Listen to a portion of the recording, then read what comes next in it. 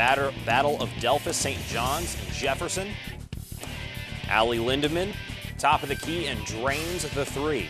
Now Paige Gaynor passes it out to Aubrey Frymoth. She'll lay it up and in for two.